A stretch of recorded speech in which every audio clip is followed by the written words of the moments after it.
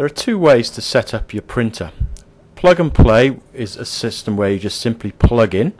The other method is to download a driver. Now here we're going to look first of all and see which drivers are already installed. So you can go into computers and go into devices and printers, and it shows you which printers have currently installed. So on this one only the school Follow Me printer is installed. I'm now going to plug in a printer, and you can see straight away at the bottom of the screen there it's decided that it knows there's a device, and it's going to basically try and look on the internet to see if it can find the right driver, which is what it's doing at the moment, looking through Windows Update. Provided it can do this, all we need to do really is to sit back and let it go ahead, do the installation and set itself up. You can see here now that it's basically downloading the information that it needs, and it's going to be inserting that as well. So this is for a HP 2420 printer, and it's telling it's ready to use. So the next thing we need to do really is to test that it's actually working. Easiest way to do that is you can have a look first of all and see if the printer driver's gone in, which it has here, and you'll note that now it's become the default printer. Right clicking on a printer will allow you to set it as the default one. We're going to test it now just by opening up something like Word.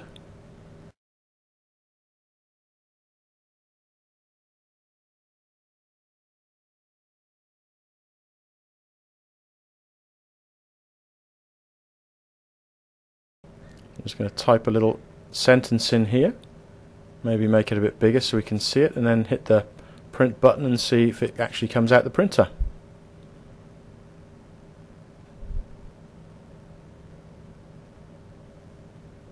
Okay, this is selecting the correct printer from the list.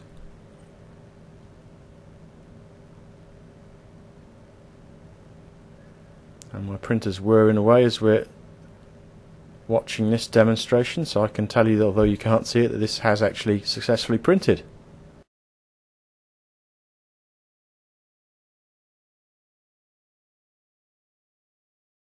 The second method of installing a printer, if plug and play doesn't work, is to actually find the printer that you're looking for and get the driver from the internet, which is what I'm going to do now for a second printer.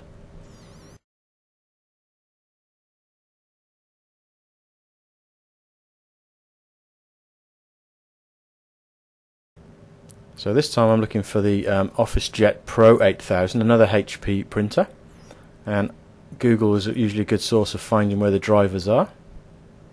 This is the HP website. Now I need to make sure that I get the right printer driver here, and I make sure that I actually select one that will work with Windows 7, because that's what the operating system is. 32-bit version is the one we're looking for. Now, depending upon the brand of your printer, some of these screens will look different to this, but the idea is exactly the same. You need to choose the correct driver, you need to download it, which is what I'm about to do now. Once it's downloaded, it needs to be installed. So on this occasion I'm just going to save it onto the desktop, and I'm actually going to change the name slightly so that if I get confused later I know what exactly I'm looking at.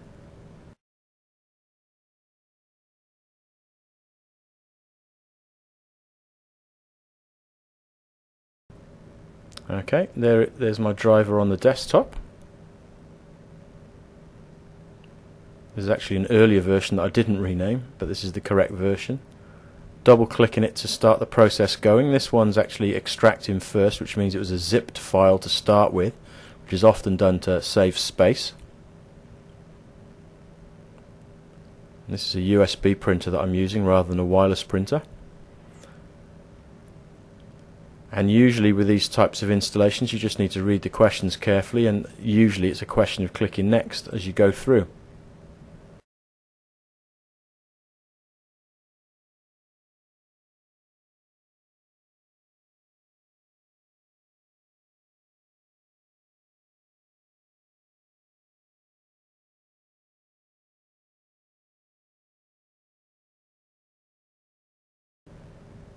Sometimes you might find that you have a CD that comes with your printer that maybe has the drivers on, so rather than the internet you can get the driver from the CD that you need to just put into your CD drive.